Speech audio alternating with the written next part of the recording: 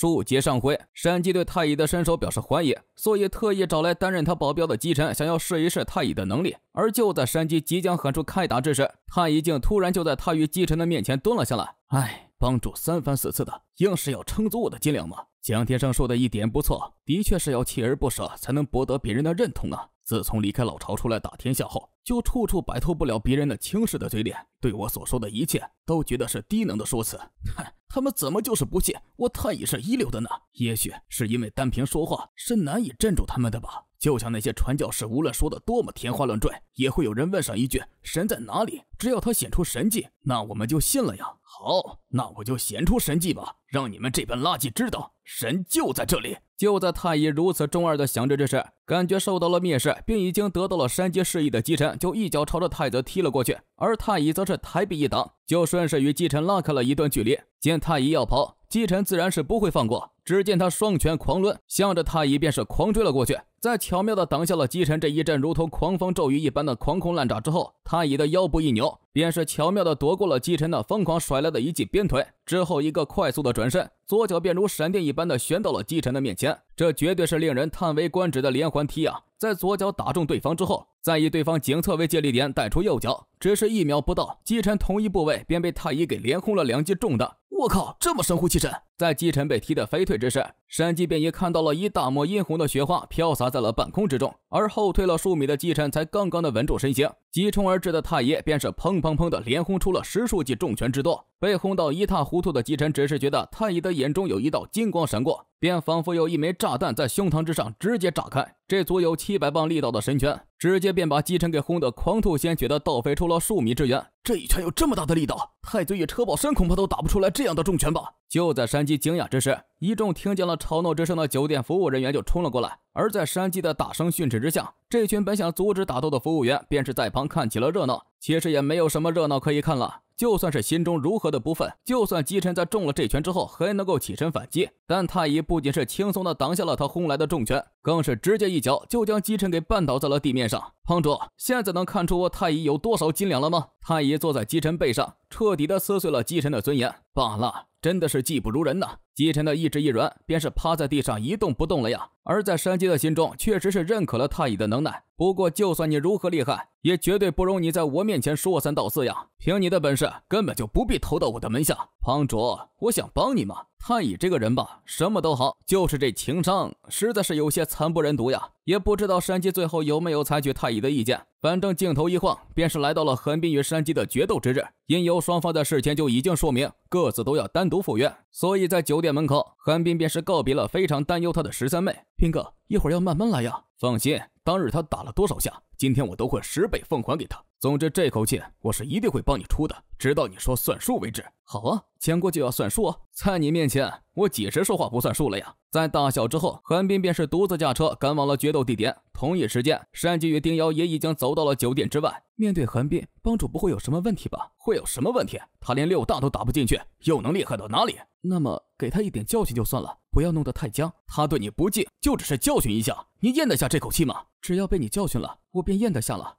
哈哈，不愧是我的夫人，落落大方，海量汪涵。好，我出发了。当你咽得下这口气的时候，记得告诉我。我想很快我便会跟你说这一句了。相对于13妹来说，海叔真的是更喜欢丁瑶这个角色。咱也不知道为什么这个人物后期会黑化成那个样子，反正到目前为止，丁瑶的所有表现都要比13妹强上许多许多。而在10分钟之后，横滨与山鸡便都出现了曹氏制品厂的一间货仓之内。除去2人之外，货仓之内就只有红星龙头蒋天生以及他的3名近身了。那先前你们2位大哥说要单挑，现在就按照你们的意思去做。一会儿我也会出去，这里就只留下你们2个单打独斗，直至分出胜负为止。不过我强调一点，这是家事，无论结果怎样，我都不希望有人宣扬出去。打完之后，你们2个的不愉快就要当粉笔字一样彻底抹去。好了，我出去了，剩下的事情你们2个自己搞定吧。弗洛伊德说过，男人的一切原动力都是来自女人。此刻的山鸡与横滨便都是为了自己的女人而站出来的。在2人那互相对峙的眼神之中，我们可以清楚地看到他们的斗志气焰已因女人的推动扩展至比任何的个人仇恨都要大上不少。2人那噗噗的心跳就仿佛是在说着同一句话，来吧，我要鼓起一生中所有的能耐，证明我是可以保护自己女人的强者。一场火药味十足的义气之争即将展开，要斗到何时为止？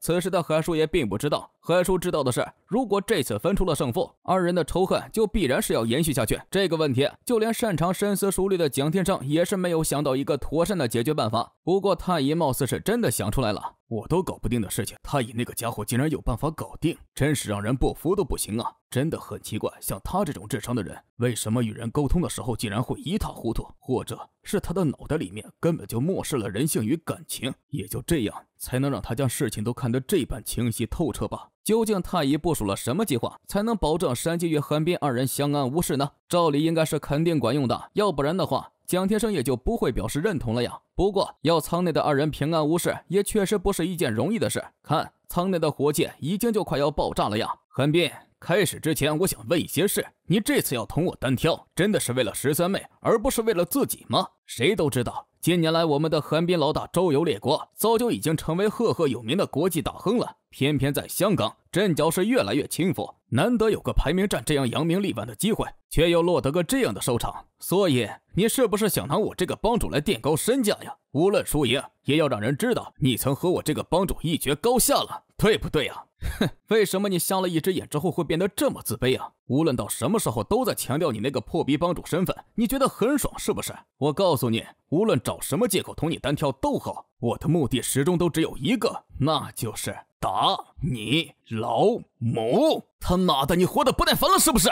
狂吼了一声的山鸡举拳便是向前冲了出去，然而只听得砰的一声，后发先至的韩冰便是一拳就狂轰在了他的瞎眼上。不过这一记重拳也确实是没有逼退山鸡，而且就如同蓝鲸之前猜测的那样，山鸡绝对是要以拳击来对付对面的韩冰。在其忍痛前冲的那一刻，韩冰就注定要被他给破得狼狈不堪了。不过呢，就在山鸡狂轰滥炸之时，韩冰便是故意的迈出了一个破绽，让山鸡的拳头轰中自己的腹部，好令自己与山鸡拉近距离。而就在双方近身的一瞬之间，韩冰便是一记劈肘就砸在了山鸡的侧脸上。之后他便是在趁势锁上山鸡脑袋的同时，一袭便是凶狠的朝山鸡撞了过去。然而就听得砰的一声，山鸡的拳头便也是后发先至的轰在了他的腹部上。之后呢，接上的几记重拳瞬间便将韩冰给打得吐血狂退了出去。只是山鸡才刚想趁势追上，面门便被韩冰给狠狠的来上了一脚，这一脚瞬间便将山鸡给踢得狂退而出。而快速追杀而至的韩冰则是一记势大力沉的鞭腿便朝着山鸡的脑袋扫了过去。只是这一记扫腿却被山鸡给轻松的弯腰避了过去。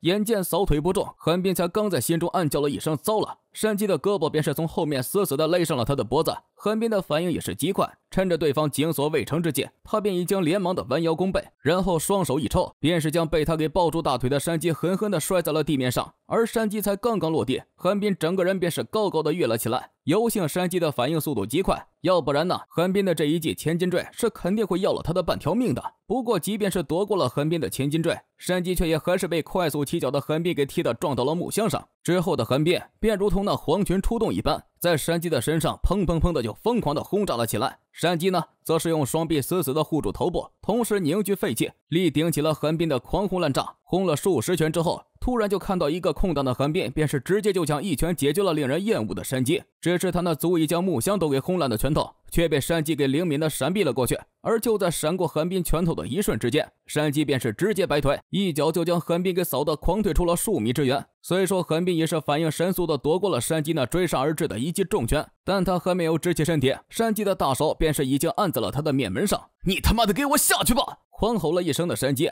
在下一秒就直接将韩冰给大力的压进了木箱之内。而就在鲜血从韩冰身上飙射而出的一瞬之间，山鸡便是举起拳头就朝着韩冰猛砸了下去。被压在木箱碎屑内的韩冰被轰得发毛，直接淬起全身之力，就一脚将山鸡给撑得倒飞出了数米之远。而就在山鸡砸中了仓库之内的油桶才堪堪停住了身形之时，韩冰的一记飞脚就直接镶在了他的面门上。面门被袭的山鸡都还没有来得及起身，韩冰那抡起的左腿便是毫无章法的乱踢了起来。一瞬之间就被虐到了鲜血乱溅的山鸡自然是要想办法解围。然而就在他的大手即将抓上韩冰脚踝的时候，反应极快的韩冰便用右手撑住了身侧的铁桶借力，在缩起左脚的同时，右脚直接便是将山鸡给踹得狂撞在了身后的油桶上。只是因由被其撑住的铁桶失去了平衡倒地，所以撑到半空之中的韩冰便也是重重的摔在了地面上。而摔着一下便是很有可能将韩冰的手肘都给摔脱臼了。可是就在血流披面的山鸡缓缓站起的时候，一脸痛苦表情的韩冰便也是强硬的站了起来。看样子呀，这还真是一场既要分出高下也要决出生死的决斗呀。